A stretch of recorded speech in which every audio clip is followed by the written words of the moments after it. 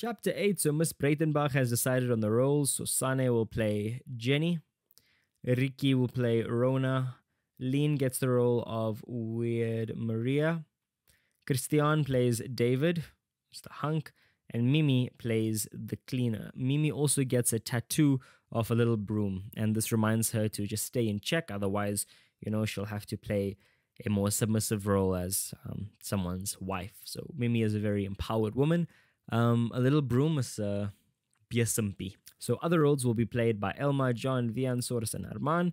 The rest of the learners will be responsible for like deco, lights, marketing, tickets, costumes, and all that. So yeah, this is a huge project that they're undertaking. So Wouter and his sister Yvette are going to visit their father and stepmother, and they stay in Bloem, with whom they get along well with. And Lien does not answer when Wouter asks if she misses her dad.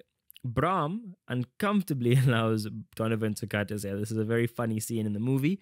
Now, I know, guys, the movie is not an accurate representation of the book, but it just helps to set the atmosphere, the tone, so you can understand the scenes a bit better. It just adds a bit more to your overall understanding of the novel. So, Lien helps Bram by asking the hairdressers to sponsor his cricket team and explains the concept to Donovan and Dirkie.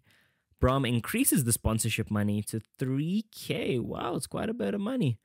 Lien offers, together with Bram, to teach them about cricket. So this is very cute. So Lien explains the concept of sponsorship firstly. Like, hey, look, you can slap your logo on one of their t-shirts. Pay 3,000 rands, yes. But you get free advertising because they're going to be playing schools from a similar area.